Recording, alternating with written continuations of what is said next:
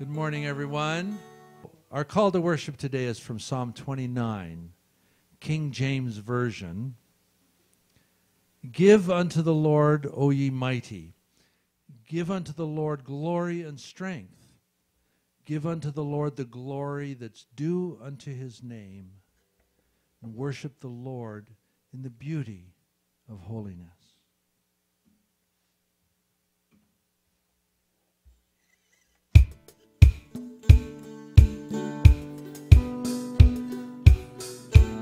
So come and join us as we sing.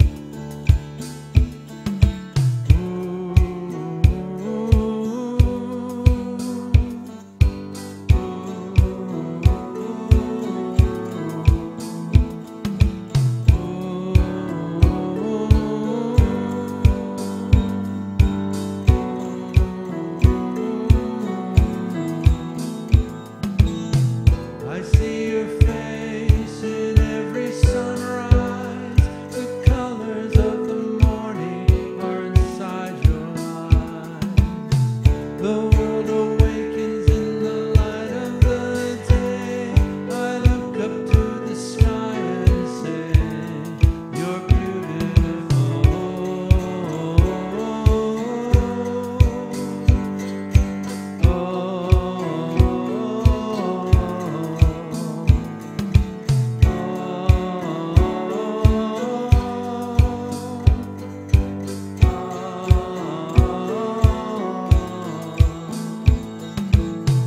I see your power in the moonlit night, where planets are in motion and galaxies are bright. We are amazed in the light of the stars.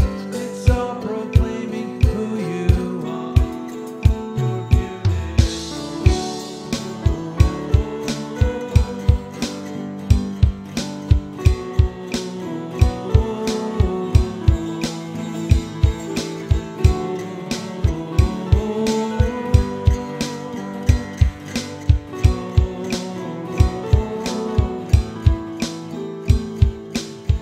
I see you there hanging on a tree. You bled and then you died and then you rose again for me. Now you are sitting on your heavenly throne. Soon we will be coming home. You're beautiful.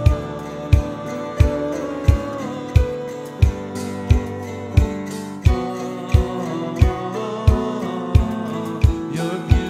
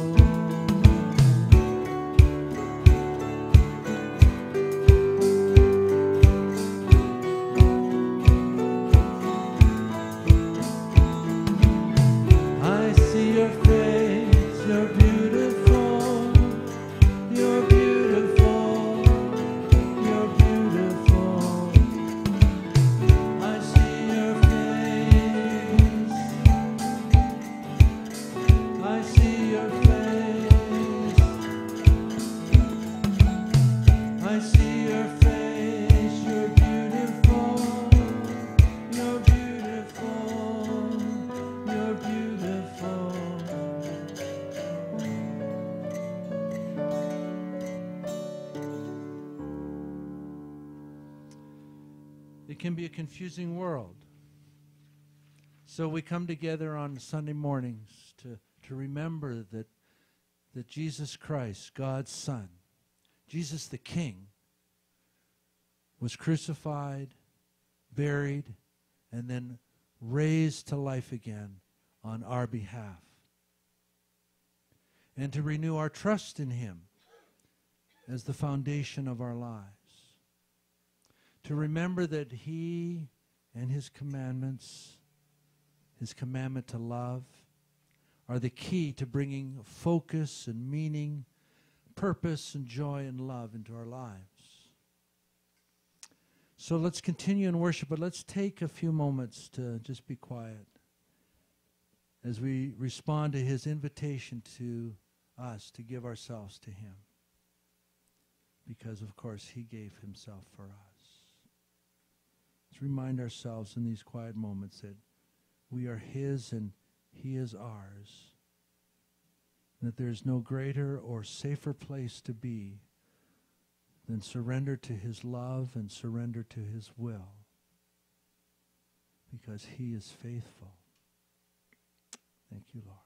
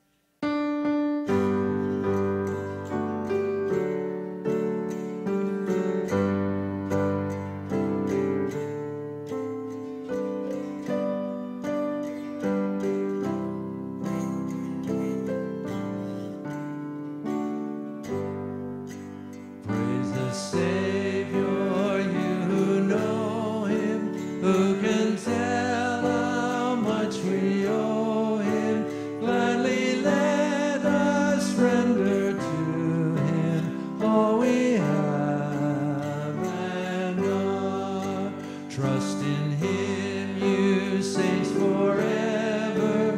He is faithful, changing never.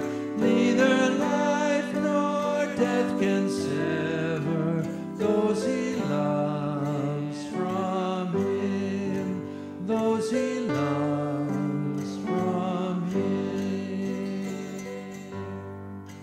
Keep us, Lord, oh, keep us cleaving to yourself and still believing till the hour of our receiving promised joys with you. So trust in him, you saints, forever.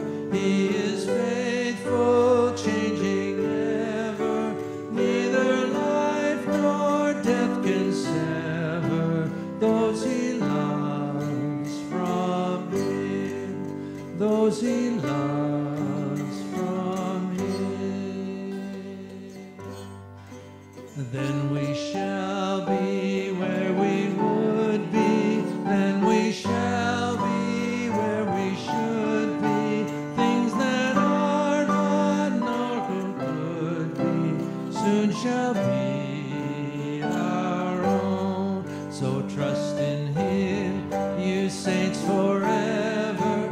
He is faithful, changing never. Neither life nor death can sever those he loves from him, those he loves from him.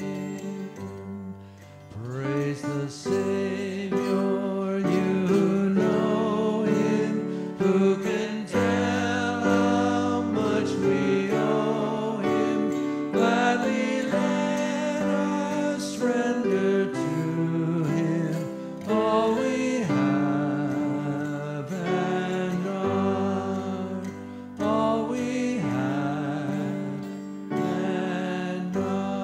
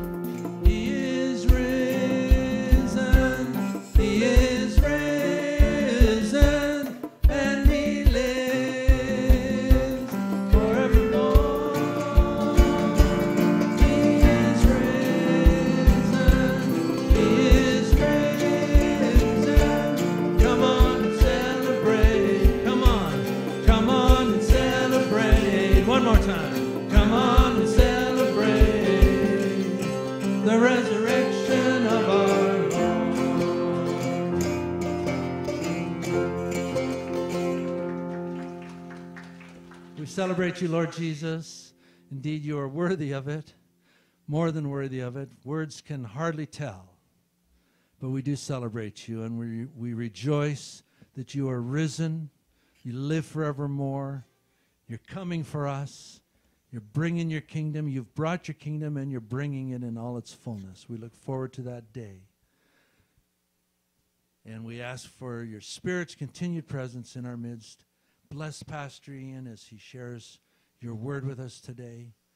And bless our hearts to receive what you have for us. In Jesus' name, amen. Good morning. So I just have to find where I am here. There I am. So I just wanted to ask us if we know what last Wednesday was. I mean, most people know that last Wednesday was Valentine's Day, right? But this year, Wednesday was the start of Lent in the Catholic Church, and I think other churches observe Lent. And I just wanted to share a little bit about what Lent is about. So first of all, I want to ask if anybody knows what is required of somebody during Lent. That's close, but not quite. The idea of Lent for a believer is that you sacrifice something that's important in your life that you actually could do without. For a lot of people, when I was young, that meant giving up candy for 40 days. And then when I was a teenager, we gave up a favorite TV show every night. And it wasn't allowed to be the news. It had to be something you really wanted to watch, right? And also, when we got older, one year Colleen and I gave up meat for 40 days. That was a challenge. But it's supposed to be something that you sacrifice that betters your character or gives you a better understanding of things. And that's usually where most people leave Lent. But Lent has another side to it that it focuses. First of all, it's 40 days, and 40 days is basically a tithe of a year. So it's supposed to be a time of personal sacrifice, introversion, more prayer, and preparing to really appreciate what Jesus did for us on the cross. And the other thing that Lent focuses on is alms. Now, does anybody know what alms are? Alms are giving to the poor, right? But so there's ways you can give to the poor, like you can give to a food bank, you can give of your time, an alms of your time to help somebody that's struggling, or to tutor somebody, or do those things, or give money. But mostly alms focuses on your community, the needs in your immediate community or shortly around. It's not giving to far away charities and stuff. And so the question is that part of Lent? Is it scriptural, or is it just something that the church made up to make you suffer a little more for 40 days than you normally would? So if I go to Proverbs 19, verse 17 says, "Whoever is generous to the poor lends to the Lord, and he will repay him for his deed." So when God says he's going to repay you for doing good, that doesn't mean he's going to punish you. He's not going to get even with you. It means he's going to bless your life. If you're doing what's in the will of God, you will be blessed. And it says, farther on in Proverbs 19 and verse 21, it says, "Many are the plans of the mind of a man, but it is the purpose of the Lord that will stand." And so when we purpose in our hearts or in our minds to do things in the name of the Lord, we ought to make sure that what we're doing is what he wants us to be doing. And so that requires that we pray and we be in commune with God about everything we do, but especially as I'm talking about tithes and offerings, I'm talking about make sure what we're doing is in in his eyes what we should be doing. And so when we look around our community, there's all kinds of places we can put our time and our efforts, but we need to be praying about where God would have us be in the community and what he'd have us doing. And so I just encourage us to, for this 40 days, it's not 40 days anymore, but from here till Easter, just be more focused on the community, look for needs, try to fill those needs, and focus on your spiritual walk with God. Let's pray. Father, thank you for what you've done for us. Thank you for all that you give us. And Lord, as we are so blessed, we just ask that you'd show us how you'd have us return some of that blessing to others, and that we would be good stewards of what you give us and support other people. I ask this in Jesus' name. Amen.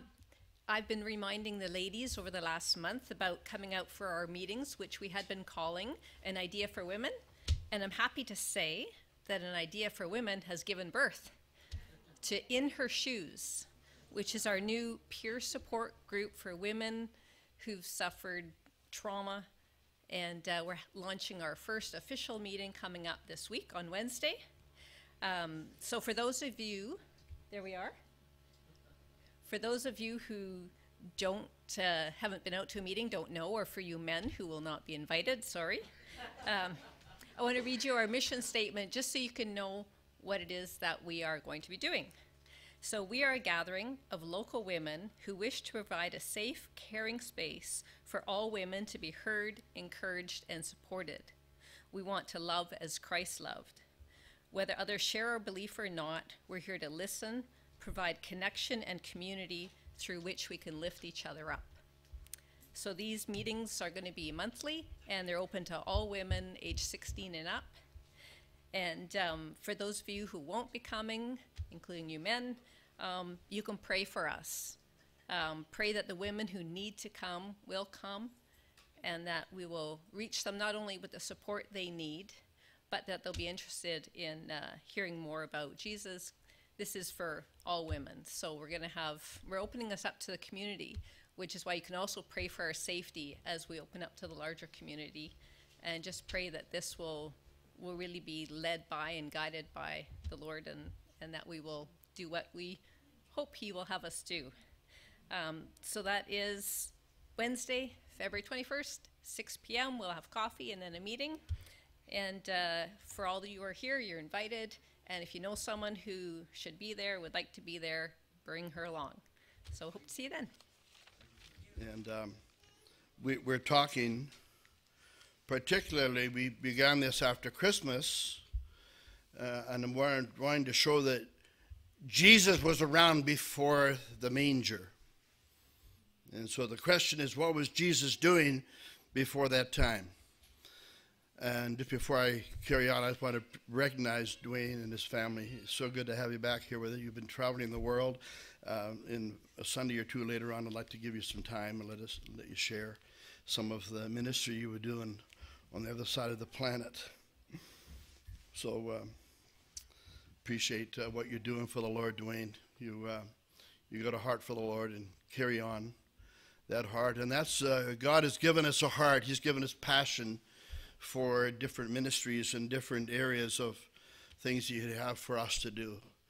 There's a universal call for all of us, which is to come to Jesus in faith. And then that's the corporate call, and Jesus has called us individually to do particular things in this life and in this world. And so he's called his church. He's called his people to himself. And as we look through the scripture today, we're looking at things that certain people did, in this case, in the Old Testament, because what we're talking today is about Jesus of the Old Testament. We don't normally think of Jesus as being an Old Testament character.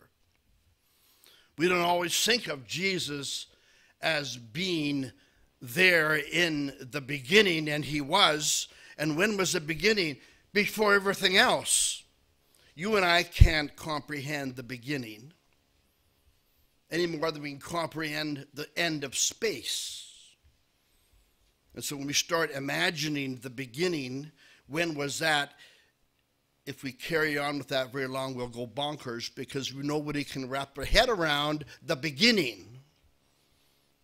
We know it was a long time ago, but it was before time, before anything else. God was in the beginning, according to Genesis 1:1. And then in John 1, we talked about this the other week, that in the beginning was the Word, in the beginning was Jesus, according to the Apostle John, and he was the Word, he is the Word, he is the beginning before all things were. So Jesus was there at creation. When it says God created the heavens and the earth, in the beginning God created the heavens and the earth, he's talking about the triune God, the Father, Son, and Spirit. They were all creators. And so Jesus, of course, was in the Old Testament as well as the New. He was here since the beginning of time. He created you. He designed you. And it is he that came to earth that we may see the face of God, because we couldn't see him before. Not like this. The entire Bible is God's history book on the Old and the New Testament. Right from the very beginning, the Old Testament has the true story of God and his Son Jesus, who came in the wooden manger. If it was wooden at all, it may have been stone. We think of it as wooden. We're pretty sure the cross was wood. So I often say the wooden manger to the wooden cross.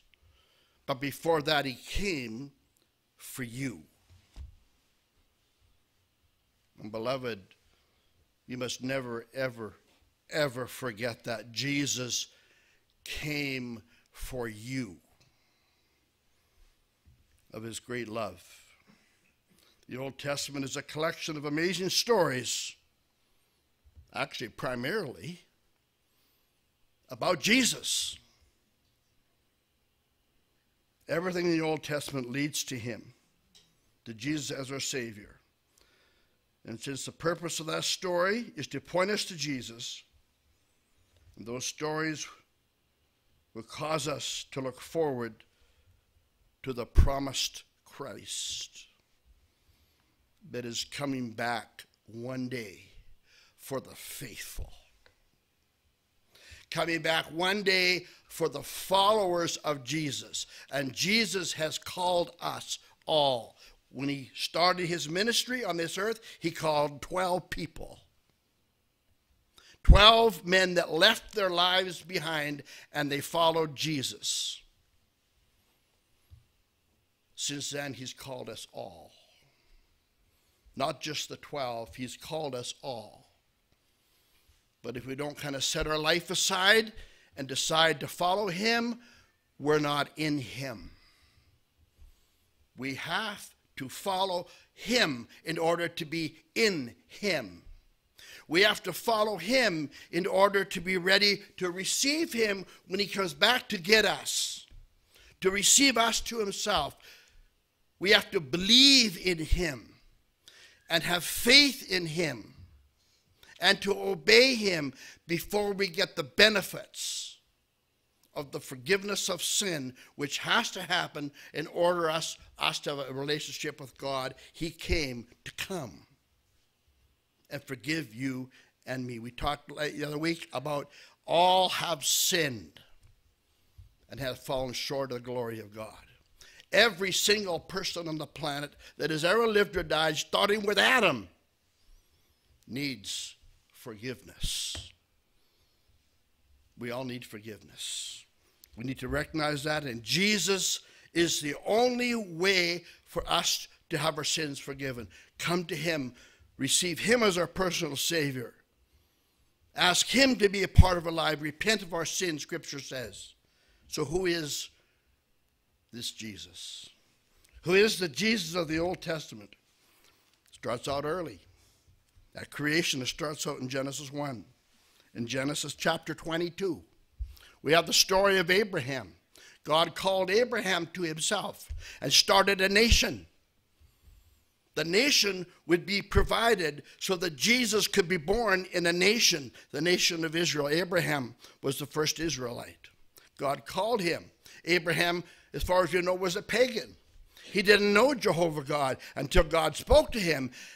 And the scripture says, and as Abraham believed God, it was reckoned to him as righteousness. Believing God, and that means that everything about him will make us righteous.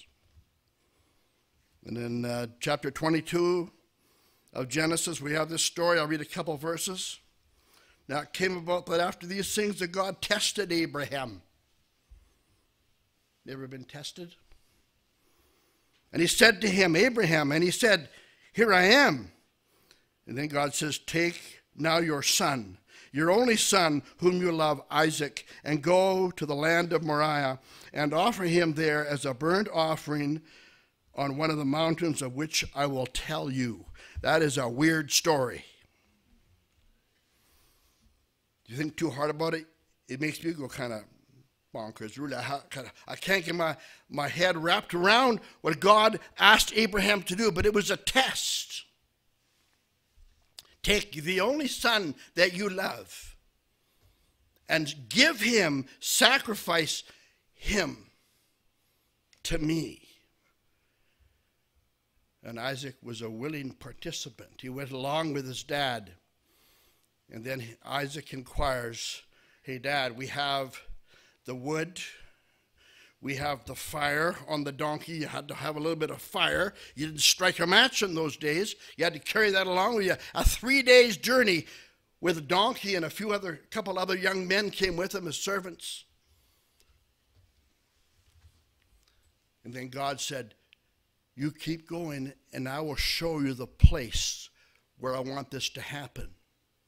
God is a place guy. The place that things happen is really important to God. I don't know why, but it is.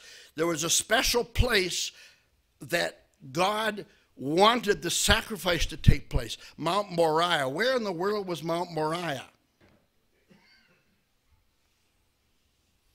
Well, interestingly enough, when God shows Abraham the place of the sacrifice, 1,000 years later, Solomon would build the great temple on the Mount of Moriah. Isn't that interesting? And that is the very place that Jesus was crucified. The place mattered to God. And so God revealed to Abraham the place. But before Abraham had to slay his son said, Dad, where's the sacrifice? And Abraham said, God will supply the sacrifice. And there in the bushes was a young yearling ram, which Abraham took and offered that to God as a sacrifice. Doesn't that sound a bit like John 3:16? What happened in that verse? God says, take your son, your only son, the one that you love, and sacrifice. In Psalm 3:16, for God so loved the world that he did what? He gave his one and only Son, that whosoever believeth on him would not perish, but have everlasting life. Similar. And then we go, that's representing something. That's foreshadowing something. I want to go to Joshua chapter 5 and verse 13. Just quickly, a couple of verses here.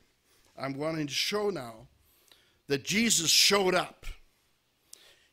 He showed up, you might say, with Abraham and Isaac, because it says the Lord in a voice said to Abraham, do not slay your son.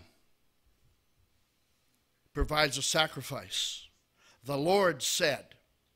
Sometimes it talks about angels. Sometimes the angels in the Old Testament, I believe, is Jesus himself speaking. It may have been Jesus himself that spoke to Abraham through an angel, or however he did that, and said what he said. Here is the sacrifice, and it's foreshadowing what was going to happen many, many generations later.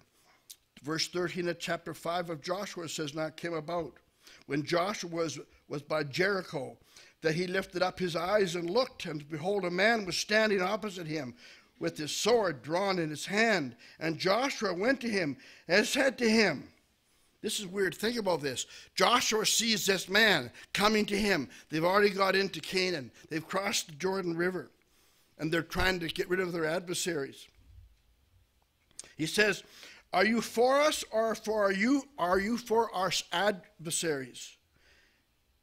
And the angel responds, and he said, "No, rather I indeed come now as captain of the host of the Lord."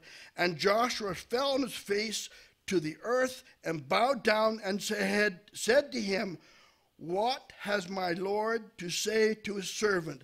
And the captain of the Lord's host said to Joshua, "Remove your sandals off your feet, for the place you were standing is holy ground."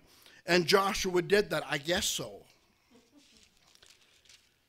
What happened when God encountered Moses in the wilderness?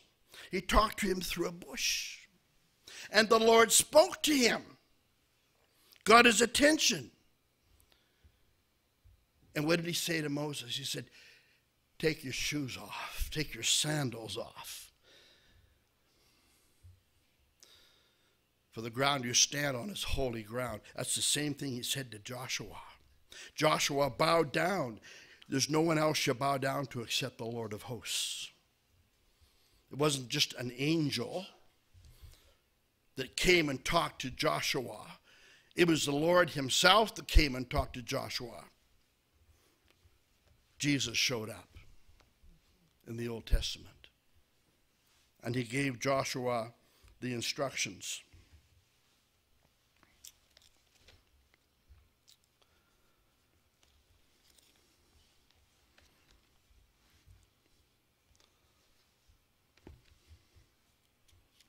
We're going to go over to Daniel in chapter 3. I'm just going to these Old Testament stories to show us who showed up in the story. Nebuchadnezzar. Kind of a mean-spirited guy.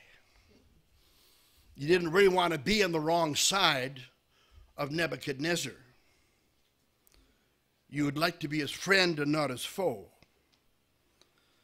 But there's these three guys. Nebuchadnezzar, you remember, he had the people were supposed to bow down to the graven image. You know the story? And there were three men that would not bow down: Shadrach, Meshach, and Abednego. Then Nebuchadnezzar the king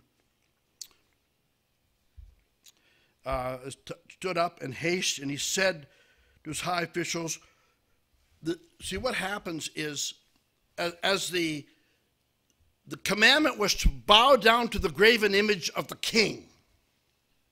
And whoever did not bow down would be cast into the burning fiery furnace. And three men would not bow down to the graven image. And so they cast them into the furnace. And remember, the king was angry. He was so angry, he made the furnace 7 times hotter than it normally was. And I've thought of this before, and I've said this before. I don't know how you had the gauge that said now it's 7 times hotter. The little gauge says normal, and then as the servants put more and more wood or whatever they had to burn, make it hotter, and all of a sudden 7 times hotter. Now we throw the guys in because he's so mad. So we got 3 Israelites in the furnace. And that was the first time they had those see-through fireplaces. You know, all the nice new fires, stoves, they're all glass doors. So that's so you see the fire. So that's when it must have come from there. So Nebuchadnezzar had one of those see-through fireplaces, and he was watching these guys, and he liked to watch people get burned to death. He got a kick out of that. And so there was just a problem with these guys. And so Nebuchadnezzar inquires to his officials. By the way, the officials that threw them in, they all died. They got burnt. But he didn't care. It didn't matter to him. So Nebuchadnezzar inquires. He says, was it not 3 men that we cast into the midst of the fire? And they replied to the king, certainly, O king, it was 3. And he said, well, look, I see 4 men loosed and walking about in the midst of the fire without harm. And the appearance of the 4th man is like a son of the gods. He didn't know Jehovah God. But he knew something was up, and it looked like he was the son of the Most High God. How would he know what the Son of God looked like? But he had an intuition. He had an idea. He had a revelation. Jesus was there. Jesus showed up in the burning fiery furnace with Shadrach, Meshach, and Abednego. And it was seen by Nebuchadnezzar. And Nebuchadnezzar turned from his wickedness.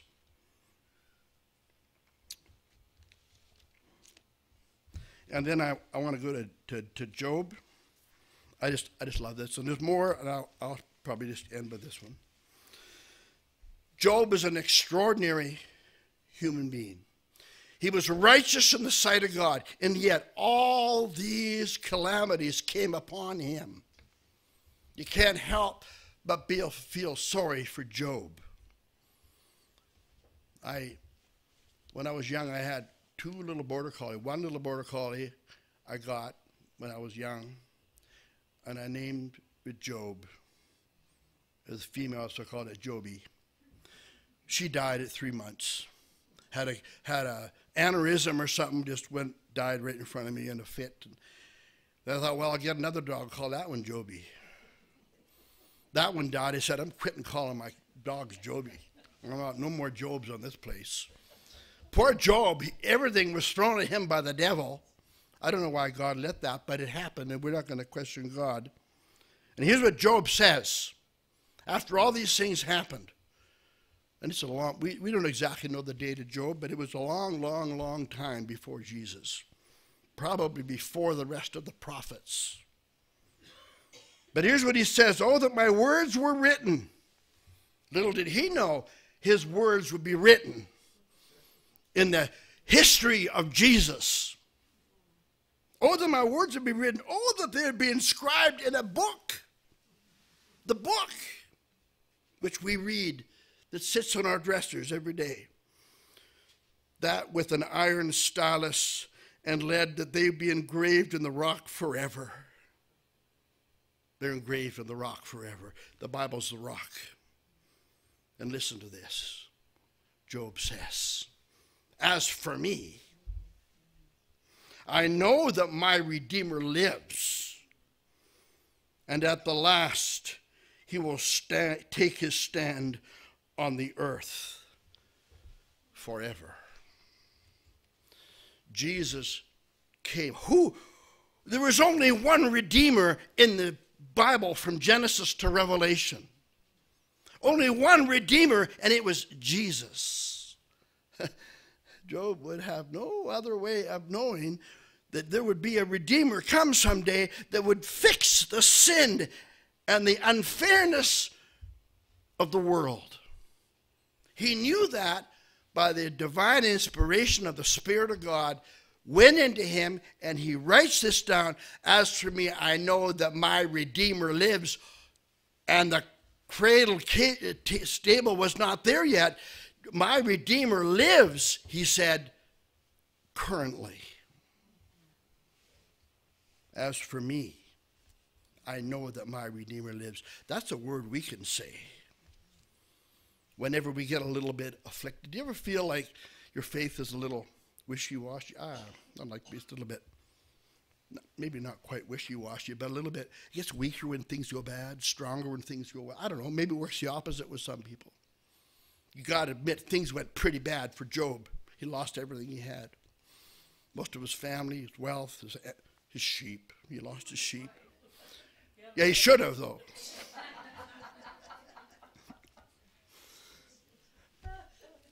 Anyway, because she said, curse God and die. Job, come on, stop this nonsense. But Job didn't even do that. And so she lived on, he lived on. But oh, disappointment. You see, we get disappointment. Jesus is in everything. And so Job did not falter.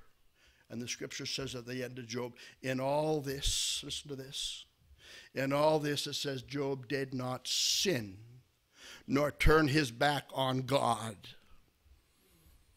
I know of people, you know of people, who have turned their back on God because things have not worked out the way they thought God should work things out. Whether it be a sickness, whether it be some other thing that they thought God was going to do and he didn't do that. The problem with us, we think God is like us. We're a tiny bit like him, but only a tiny bit. God's not like us. God's not our model. The world likes to say, boy, if I was God, I would do this. If I was God, there wouldn't be any hungered, dying people of starvation. There wouldn't be any wars. First of all, you aren't God, and we don't even know the half of it. God has always given us a free will right from the day of the Garden of Eden. We've been given a free will. We can do what we want whenever we want, but we don't have to. We can make choices for God. Our choices depend. Our destiny depends on our choices. We can't say, I'm heaven bound and I'm living for the devil. We can't say I'm heaven bound, but I'm not living for Jesus. We're called to live for Jesus. We're called to follow him, to obey him, to give our lives to him, repent of our sin, and be a follower of him. That's what we're called to do. And then we're promised. Scripture says he who is faithful unto death will receive the crown of life. It says it in Revelation, says it in James. He's called us to be faithful to the end. Kind of like marriage. I say this a lot of times, but it's a good illustration. What woman would marry a man if a man sat at the altar when he's doing his promises before the people that are at the wedding, if he said, I promise to be faithful to my wife most of the time? It's not going to cut it. The bride would expect the groom to be faithful to her all of the time. We are the bride of Christ, and we can expect faithfulness from our God all of the time, and we're called to be faithful to him. So, beloved, may we follow the course. May we not get discouraged when we feel that things are not going the way you want them to go. They hardly ever do. But look at the news, not as often as I do, and see what's going on in other places. Why would you and I think that things aren't going very well for us? Even on our worst day, things are going really well. You know, I've never had anyone try to shoot me. I think there's some people who would like to have shot me, but I've never had to dodge any bullets. And there's places in the world where people are dodging bullets all the time. We're looking out for bombs. Jesus is your Savior, and he's my Savior. May we follow him, and may we be faithful until death do us part, as a marriage vow goes. Sunday mornings, we gather around what we call the Lord's table, the bread and the cup, which reminds us of what I'm talking about today. Reminds us of reminds me of the manger. Jesus came for me. We can now see the face of God, and he goes to the cross for me. And he raises from the dead 3 days later. And he's victorious over death. He's victorious over sin. He is the only one in the universe that can take away your sin. Do you ever feel like, I'm just not good enough to get to heaven? You're right. You are right. You are not good enough. I'm not good enough. Billy Graham wasn't good enough. No one's good enough, but Jesus was and is. And he is the one that paid the price. He gave the sacrifice for us. It's not a game we're playing. It's not a little pretend church thing. It's a life-changing thing. It's about putting our life before Jesus and say, I'm following you. Lord Jesus, come and forgive me of my sin and make me one of yours. And we can call him our Savior, our friend, our Father, and we are his children. So today we take the bread and the cup.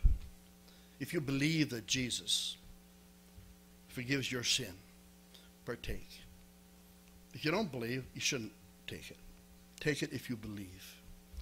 Let's ask the blessing.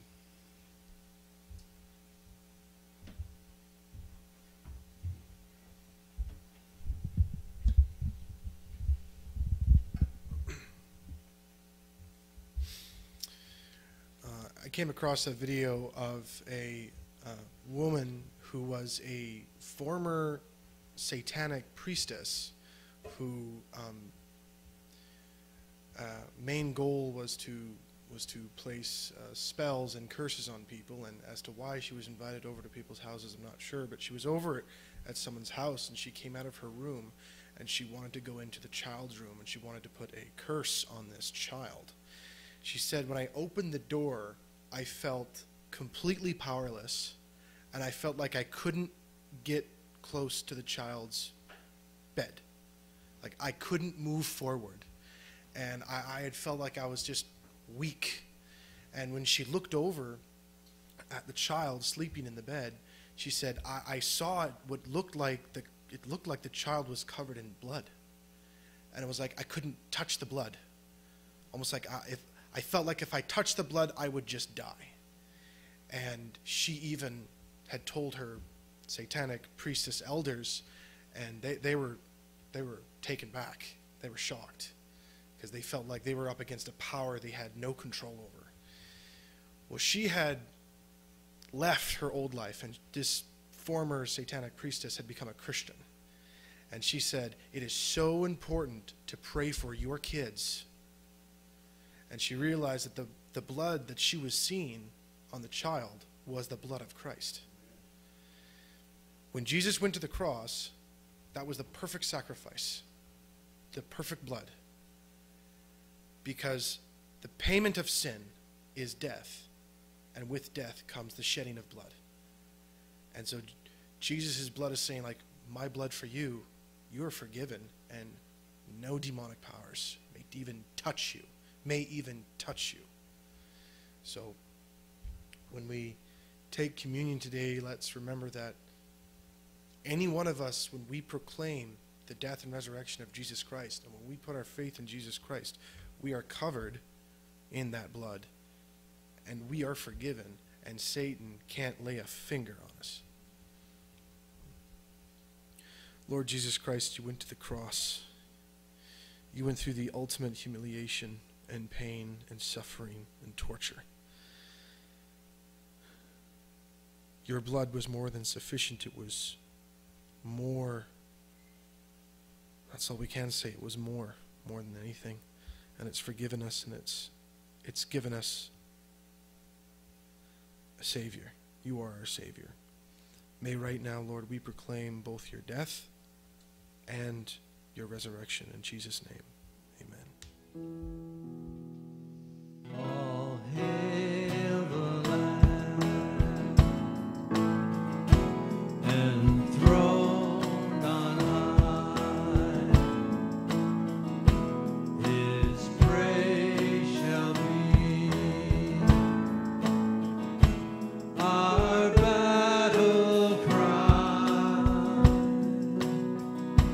He reigns victorious.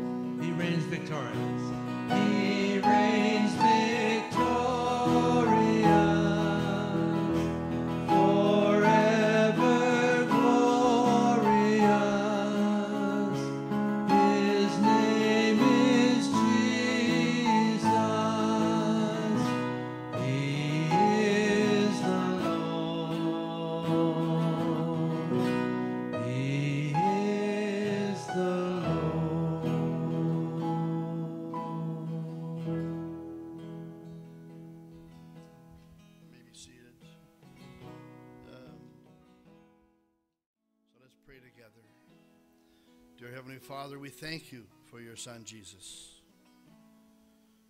We thank you, Lord Jesus, for going willingly to the cross. We thank you for taking away our sins when we ask you. We know Scripture says, though our sins be as scarlet, O Lord Jesus, you will make them as white as snow. Bless the week ahead of us. You prosper our souls. We ask for safety in all the places we go and all the things we do. And may we be the light of the world. May we share our joy. Thank you, Lord Jesus. Amen. Enjoy some coffee. If anyone wants prayer today, stay behind. Someone will pray for you up here. And if anyone is not sure they're following Jesus and they're got a place in heaven, make sure you talk to one of us, me, whoever, and talk about that. God bless you today. I love to everybody. Have a happy week.